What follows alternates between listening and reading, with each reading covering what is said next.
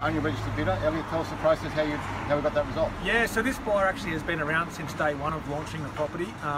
Today he turned up. Obviously there was a bit of an emotional connection. He had to have this particular property. Only the one registered bidder though. So one registered bidder at the auction. We managed to call for an opening bid. He gave us the 420, a little shy from our reserve.